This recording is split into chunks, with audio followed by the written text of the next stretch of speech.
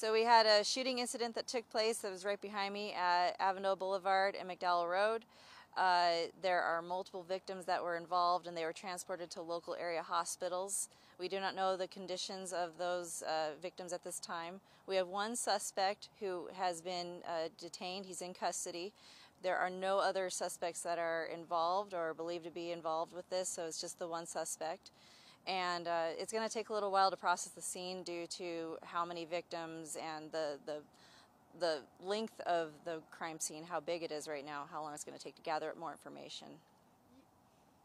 Any idea on when, where this started? It took place this afternoon.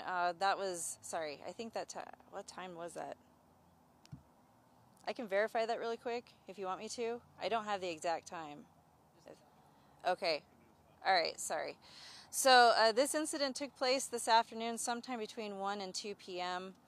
It was on the road. There were drivers involved. It wasn't like somebody out on the road with a gun. He was in a vehicle as well. But we don't know what exactly had taken place after that, like how he was involved with anybody who was involved in this shooting. Are we looking at this as a possible road rage incident? That we do not know yet. We're still wanting to make sure we get all the details. We have a lot of witnesses on scene. We have camera footage from those intersections that we want to make sure we gather up as much information as possible and verify exactly what the shooter's intent was. And again, there was, this is very... We can... Wow, I can hear that really good. Okay. Is that... It's a very large scene, obviously. We saw a lot of the crime scene tape. Near, I believe it's Encanto, we saw a motorcycle as well as another vehicle. Can you speak at this time as their involvements to the situation and the crime? I do know that the vehicles at Encanto are involved as well, but I do not know exactly what took place at that intersection quite yet. I just know that it definitely can. It's.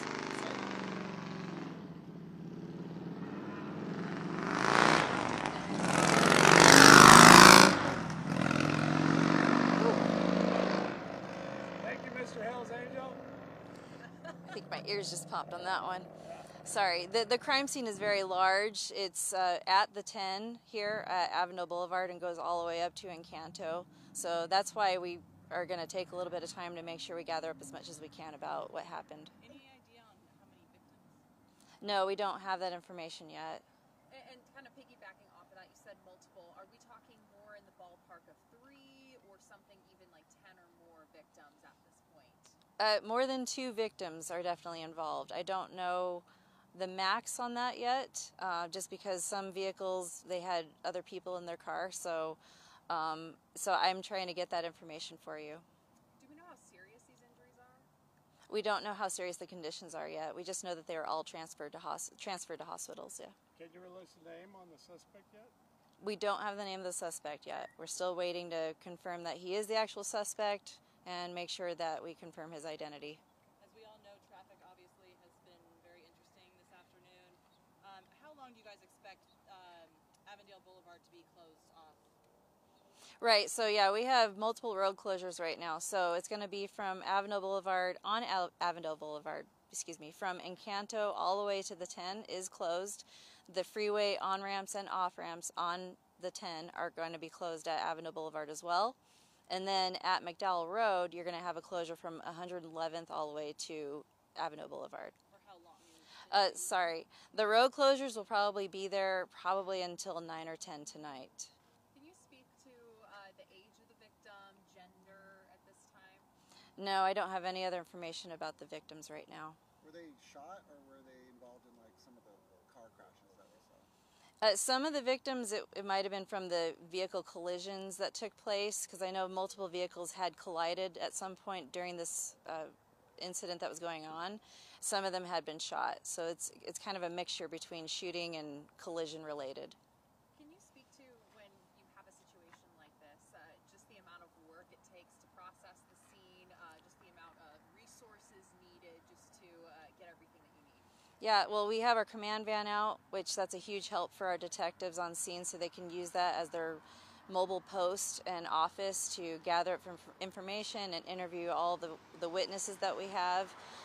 So That's also helpful for them with the cameras that we can utilize, get access to the video recordings from these intersections, and make sure we get as much information as we can. We also use drone footage to assess the scene, and also if there were collisions that took place, they can reconstruct the scene and go from there. I just need a little bit of clarification. So a suspect has been detained, not necessarily arrested.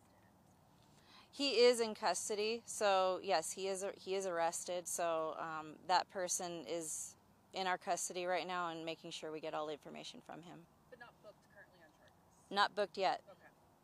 That is still pending. Can you talk again about how the shooter was involved? Was he in a car driving by, or was he like on the corner? He was in a vehicle. Yeah, so the suspect was in a vehicle, and so we're trying to gather up more information about exactly why he started shooting in the first place. Were there any other departments that was helping kind of investigate the entire scene because of how big it is? No, because this took place in Avondale, on Avondale jurisdiction, Avondale Police will be the ones leading the investigation. We do have other agencies assisting with road closures right now, and we thank them for that. Any idea on how officers were able to catch up to the suspect? I don't have that information yet, I'm sorry. Okay. If you're not going to give another in-person update, you'll release it through the email? Is that how you're going to do it? No, I'm going to stay here on scene, so I'll stay here up until probably 9 or 10 tonight, and we'll do another release at that time. Okay. Anything else? Nothing else to add right now. Thanks, Lauren. Okay, thank you.